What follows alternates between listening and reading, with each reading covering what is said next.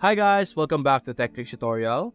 Today we're going to talk about Bluehost versus Hostinger versus GoDaddy.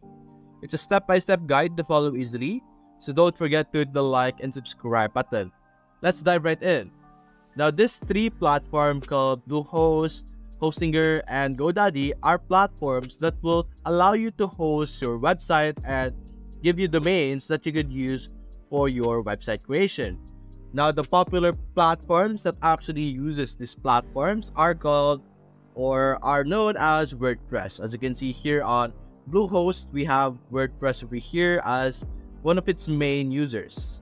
Now, what we're going to do today is we're going to be exploring the different benefits and the different things that you will be able to get on each website. So you guys could understand or you guys could know which platform you should be using for hosting your websites. So we will be beginning with Bluehost. Now Bluehost is mainly for WordPress. It is recommended by WordPress, as you can see here, wordpress.org, and Bluehost makes WordPress easy. The different things that you could do with Bluehost is that you could have online stores, WordPress hosting, and design service. Now since our platforms are mainly for hosting, we will only be focusing on hosting. And since over here, as you can see, we have WordPress, you will be able to host websites and online store. You will be able to check WordPress hosting. You can have WooCommerce as well. We can also check the different hosting information that we could check over here that we will be able to get. As you can see here, you will be able to get some shared hosting. Building your own website just got easier with hosting, shared hosting, or Bluehost shared hosting. You will be able to get all features, tools, and guidance you need to build and launch a truly impressive WordPress website. So it will be collaborating with WordPress since it is a platform recommended by WordPress. So they have a partnership, so most of their things will be for WordPress. So the things that you would need to pay are, we have Basic, Choice Plan, Online Store, and Pro. For the Basic, it will cost us almost $3 per month. For the Choice Plus, $6 per month almost. Online Store, $10 per month. And the Pro, you have $14 per month to read here. The different benefits that you will get will depend on the type of plan, of course. As you can see, for the Basic, you will only be able to get, or you will be able to create a fully functional one website, which will have 10 GB of SSD storage and chat support. The features available is, as you can see, free CDN, one website, free domain for the first year, a professional email, and you will be able to manage your own WordPress, and free SSL for the first year. For the Choice Plus, you will be able to get 3 websites instead of 1. You will have 40 GB of storage, and you will be able to get phone support as well. The different features available will be the same or even more. As you can see, free CDN will be the same. The 3 website is updated. The 40 GB is updated. You will be able to get daily website backup free for the first year, which is very important. You don't want your data from your website to be missing or disappear. And for the online store, of course, there will be more features over here. And for the Pro, almost all features available. You can see here. Now, if you're someone who's building a website in WordPress, you could use Bluehost because it is built to work with Bluehost, so you won't have any issues with how it would work. Now, the next one that we will be talking about is Hostinger. Now, I have personally used Hostinger before. I use it for my other website platforms out there that I have used before. I used it on WordPress as well. As you can see, it is also available over here. And right now, for the Hostinger, there will be a promo right now, as you can see, up to 70% off hosting. There will be a free domain, free website migration, and a 24/7 customer support.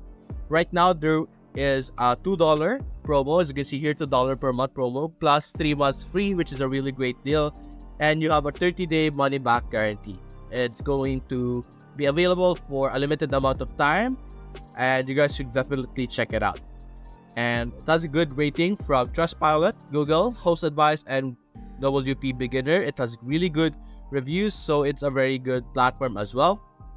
The different plans are Premium, which is this one over here. Premium will allow you to have 100 website, which is a lot compared to Bluehost or the other platform that we checked earlier. You will be able to have 100 gigabyte SSD storage. You have standard performance, weekly backup, unlimited SSL, unlimited bandwidth, free email, and free domain as well. You won't have free CDN and a dedicated IP address. For a managed WordPress, you won't have the WooCommerce and the WordPress staging tool, Object Cache, but the other features you will be able to have it. And the no-code website builder, you will be able to have all of these features as well. For the other plan, or the most popular plan, which is business, you will be able to get it for $3 a month. And this time you will have like increased performance. You will be able to have a basic WooCommerce platform and a lot more. Of course, you won't be able to have some features because all features will be available for the cloud startup over here on the next plan, which is like $10 per month or like $11 per month, as you can see here. Now, personally, I prefer Hostinger because of all the things, the things that you will be able to get, the features that you will be able to get is a lot compared to the other platform, the Bluehost. As you can see, the other one only offers one website or 3 websites, but this one will allow you to create at least 100 websites, which is really great.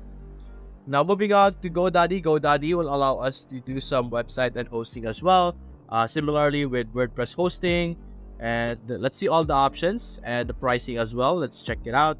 As you can see, similarly with the pricing, you have $2, and then this one, it's at least $4, I think, for the website builder. But for the web hosting, let's explore web hosting. For the managed WordPress, you will need to pay at least $3, as you can see here. For the enhanced WooCommerce or the enhanced e-commerce hosting, it will cost you like around $50 or $20, I mean, as you can see here. There's a lot of features available over here, so you guys could check it out as well. Let's explore the web hosting over here to see what we can do.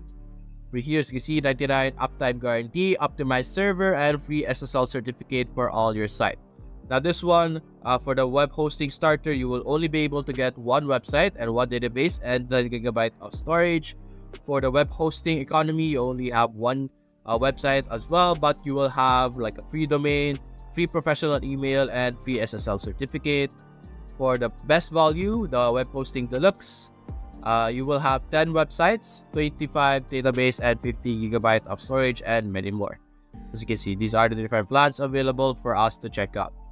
And that's basically it, guys. So based on the performance, I think Hostinger will offer you the most features and the most worthwhile for your money. So if you guys plan to use one of this, I would suggest Hostinger for you guys. So if you enjoyed this video, guys, leave a like and subscribe. Thanks for watching.